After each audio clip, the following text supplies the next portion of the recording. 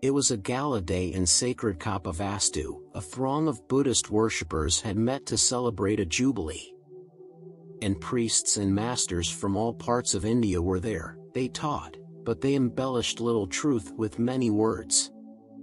And Jesus went into an ancient plaza and taught. He spoke of Father, Mother, God. He told about the brotherhood of life. The priests and all the people were astounded at his words and said, "Is this not Buddha come again in flesh?" No other one could speak with such simplicity and power. And Jesus spoke a parable. He said, "There was a vineyard all unkept. The vines were high, the growth of leaves and branches great. The leaves were broad and shut the sunlight from the vines. The grapes were sour, and few, and small.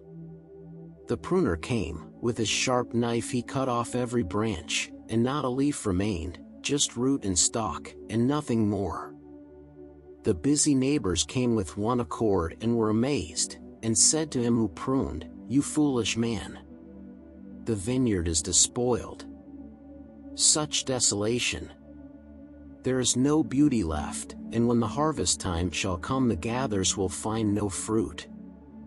The pruner said, 'Content yourselves with what you think, and come again at harvest time and see.' And when the harvest time came on, the busy neighbors came again. They were surprised. The naked stalks had put forth branch and leaf, and heavy clusters of delicious grapes weighed every branch to earth. The gatherers rejoiced as, day by day, they carried the rich fruitage to the press. Behold the vineyard of the Lord. The earth is spread with human vines. The gorgeous forms and rites of men are branches, and their words are leaves, and these have grown so great that sunlight can no longer reach the heart. There is no fruit.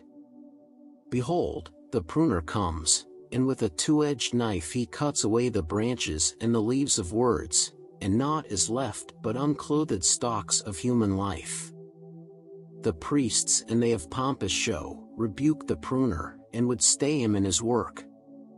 They see no beauty in the stalks of human life, no promises of fruit.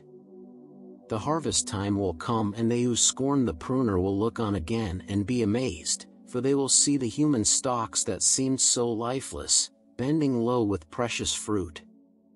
And they will hear the harvesters rejoice, because the harvest is so great." The priests were not well pleased with Jesus' words, but they rebuked him not. They feared the multitude.